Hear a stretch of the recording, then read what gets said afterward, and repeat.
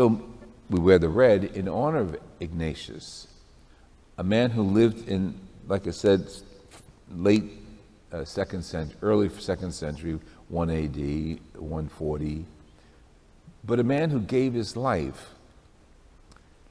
In giving his life, he professed his faith.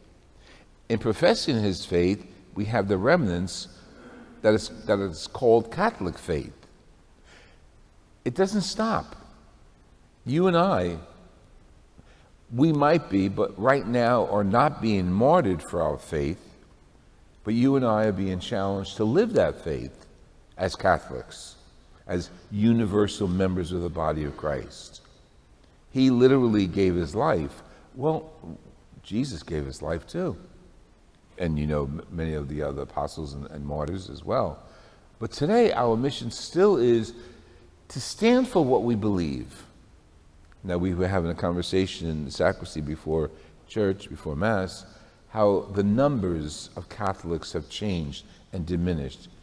One was COVID related, others laziness related, but believe me, that this is my insight, it's not God, it's not the church officially.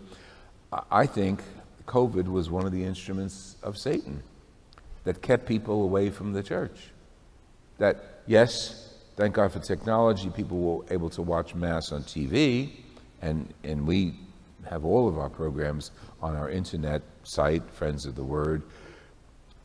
But the bad news with that is many people stayed home when COVID is really diminished, instead of coming to church where the body of Christ gathers, where we are most Catholic.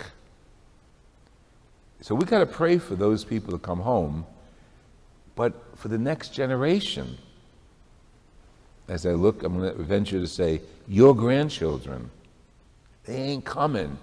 Not this specific group, but you know what I'm talking about, that age group. They ain't coming. And the secular world has pulled them away.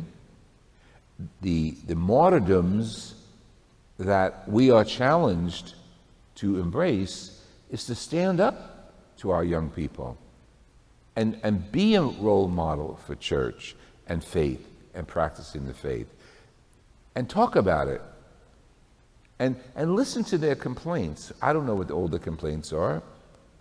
Most of them have to do with laziness or something else attracting them away from the faith.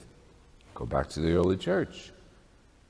The Romans wanted to use their gods and goddesses to attract Catholics away from their faith.